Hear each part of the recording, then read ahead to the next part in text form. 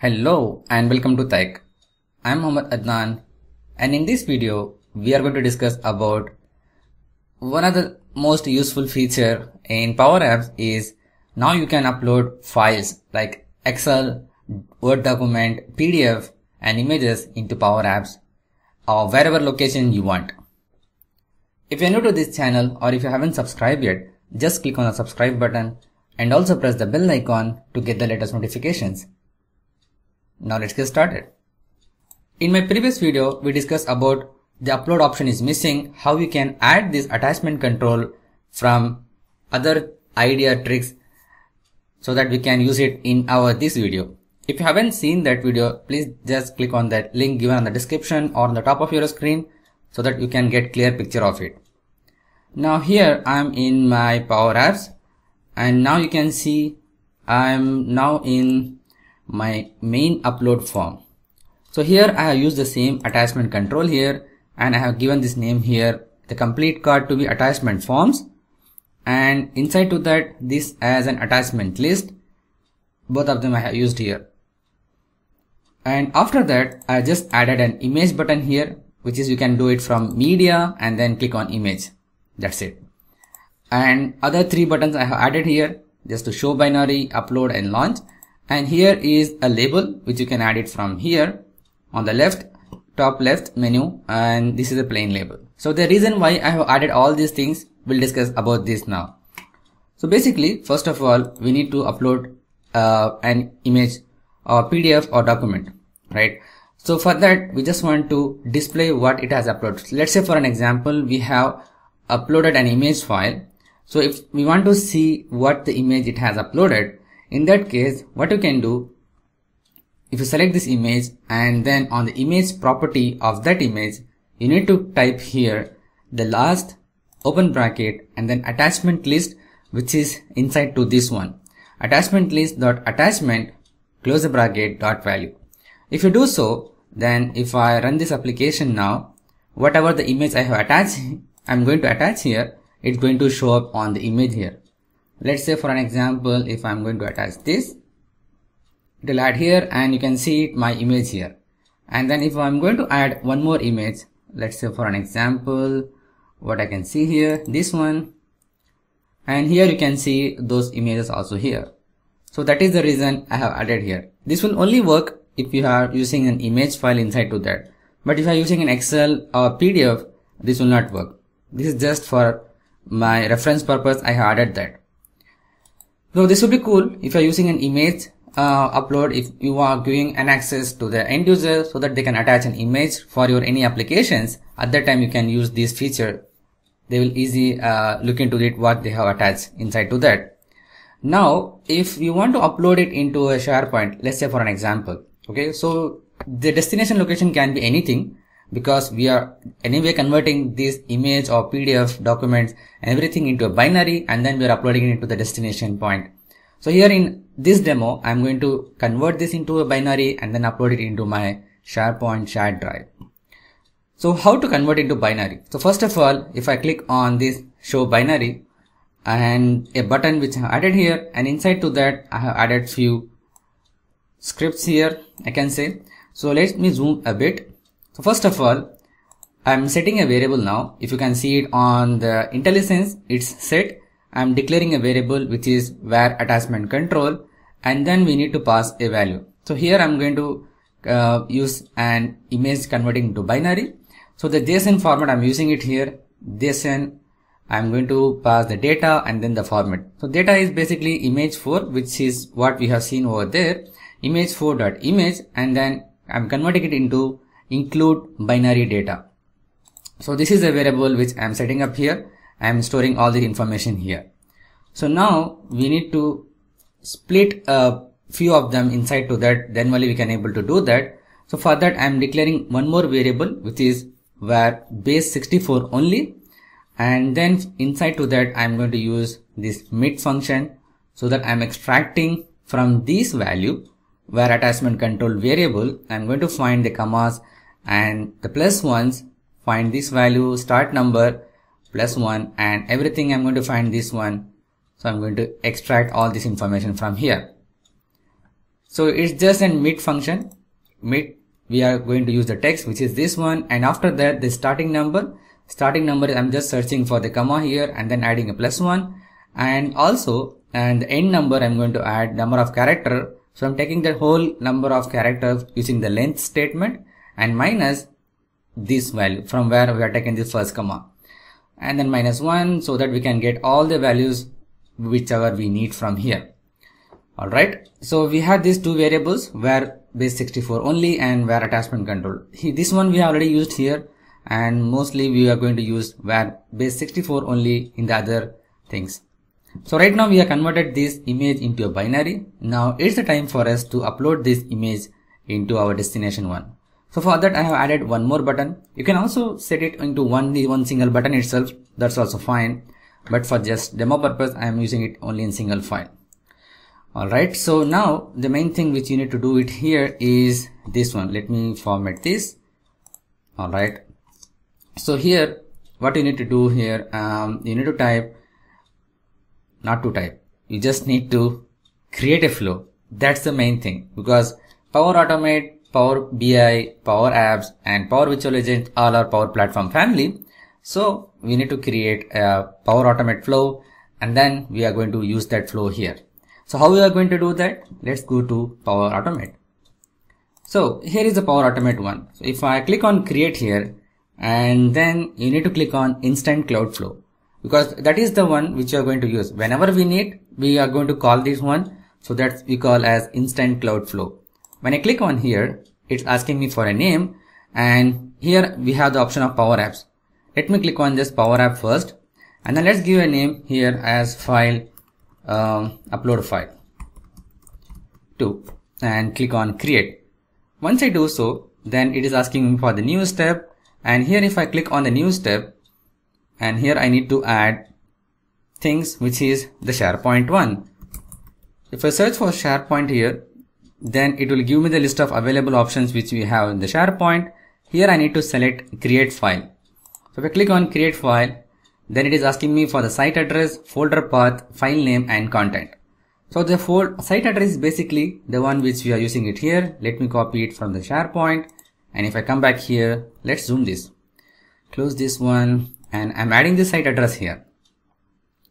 So it loads here and selecting this address, and we want to add the folder path. So I'm clicking on this one, and here I'm going to use the shared document. It is added here as the shared document, and for the file name, actually we don't know the file name what it is. So once I click on the file name, here I'm getting a message here, ask in Power Apps. If I click here, then this is the kind of variable which it creates for the Power Apps we need to pass during that time. Okay, and here for the file content, we don't have any kind of this one, so we need to click on see more here, and we need to create on ask in Power App. So basically we are going to create two variables. One is for the file name and another is for the file content. Okay, so here it's not the file content. Basically we are converting the image into binary, right? So for that the plain passing will not work, so we need to make a little bit of expression here. So what is that? I will just show you here. So what we need to do here, if I double click here, it will not work anything here. Let me cancel this for now. So here we can see the file content and file name, right? So on the expression here, if I click here and paste this one, what I have added here is base64 to binary, and then open bracket, trigger body, open and close, and then here I'm going to pass this one, which is the create file content, which is this one. So if I add this one and then click on OK, this will add it as a function, I mean expression, and also added a parameter value which we need to pass it in Power Apps. So as soon as we do this one, click on save, and then make sure you check this flow checker whether everything is fine. If I click here, yeah, everything is fine here. Now let's go to Power Apps. So here now if you add a button, let me just add a button now. So click on button. So button is added here. If I keep this here, now the main thing which you need to do it here is basically go to action on the top, and here you need to select on Power Automate for this button. By selecting this button, you need to do this. So clicking on that, you will see the available flows, which is a Power Automate flow which we have access, which will come up here. So here, this is the one which we have added now, and if I click here, it is showing us adding. It will take a bit time. So now complete flow parameters in formula bar, it is showing up here. So here I need to pass two things. One is a created file name and the other thing is created file content. Right. So first of all, I need to pass the file name and then the file content, which is the binary data, the JSON data. So here I need to use the last, which is the last file I'm going to add here. If I select this last here and then attachment list, which is the one which is inside to the attachment. This is small one. Attachment list dot attachment, the attachment which you are adding here, and close the bracket dot value. This will act as a file name. And now here we need to pass the var base 64 only, which is the variable which we had declared just few minutes back, and close the bracket. So once you do so, this will act as an upload option. So when you select a file, then this will upload this file into Sharepoint using Power Automate. So now I'm going to use this name as upload to. Alright. Now saving this now. So run this application. Let's add a few images. I'm selecting this here and then I'm going to click on which one, just say for an example, this one, remote consulting, and open. Here we can see the image here and I'm going to click on upload to. This will actually trigger that Power Automate flow and then it will upload the file into Sharepoint. Now let's go to Sharepoint. If I click here and click on documents now,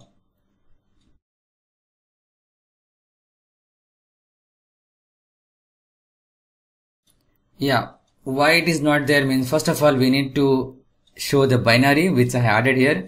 So this is a mistake actually. If you are using it everything on a single button, then it can be possible. So right now I have not generated the binary so far. That's why it is not uploaded over there. Now I just clicked on the show binary. So the data has been generated here. Now if I click on upload, this will go to Power Automate and then upload this file into Sharepoint. Alright. Let's go and check it in the Sharepoint. Here is one file added here. So here actually instead of value we need to pass the name of the file, right? So that is the one I missed here, and here I need to pass dot name. Actually we need to pass the file name and then we need to convert this into variable. Everything is fine. Now let's close this, and if I run again and selecting the everything same, show binary is added here, and if I click on upload again, now let's go to Sharepoint, refresh this one. There you go. Here you have the remote consult.png. If I click here, then I'm able to see that image on the Sharepoint.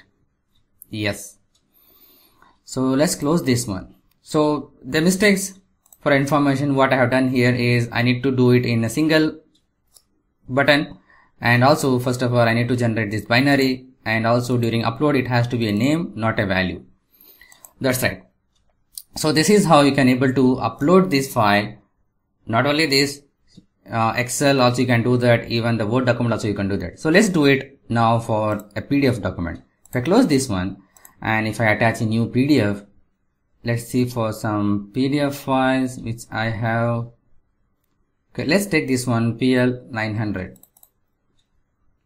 This is the PDF, and if I click on show binary, this value gets changed, and if I click on upload to, now this is going to upload this one into Sharepoint. And if you don't want all this kind of stuff, then absolutely you can hide all those things. You can just click on show binary, and also before going into the Sharepoint, if I click here, if you see the things which are added here, you can add everything onto this single button itself. If we go to SharePoint now and let's refresh this. Now you can see this pl900 demo.pdf. That's really an awesome thing. So this is how you can able to add using the attachment control, upload your files into SharePoint or any location we want in Power Apps. If you like this video, just click on the big thumbs up button. If you are new to this channel or if you haven't subscribed yet, just click on the subscribe button and also press the bell icon to get the latest notifications. But make sure you turn on the notification on your devices. Share it with your friends and colleagues. If you have any queries and feedback, just post it in the comment section below. Thanks for watching. Keep learning. See you in the next video.